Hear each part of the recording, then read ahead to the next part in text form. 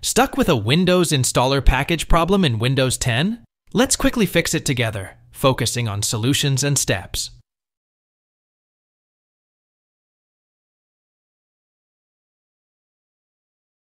First, let's open the Run dialog box. Press Windows+R on your keyboard. Type temp into the box and click OK.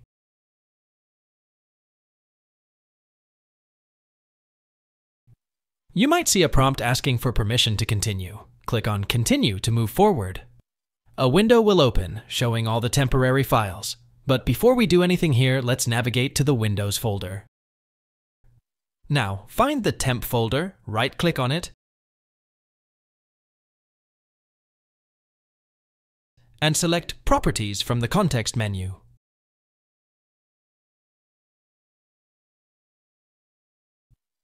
In the Properties window, we're going to adjust the permissions. Click OK to access the Security tab. Make sure Full Control is checked. This allows us to modify the folder as needed. Click Apply. If a prompt appears, click Yes to confirm the changes, then Continue to proceed.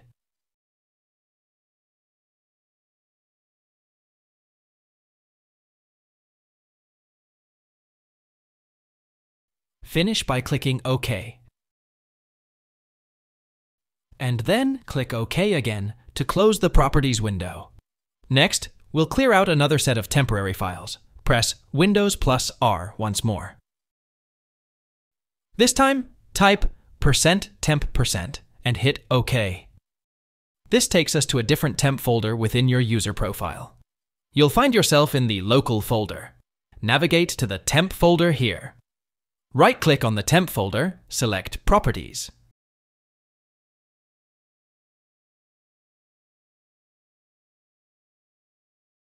And then click on the Security tab.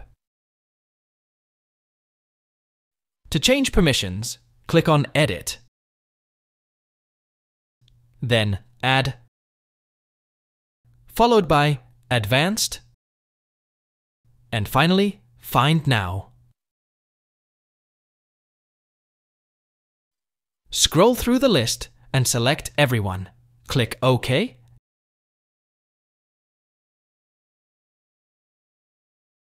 And then OK again to add everyone to the list of users. Ensure Full Control is checked for everyone. Click Apply. If a confirmation prompt appears, click Yes to approve the changes. To finish up, click OK to close each window and apply the new settings. If you found this video helpful, don't forget to like and subscribe for more tech tips. Thanks for watching.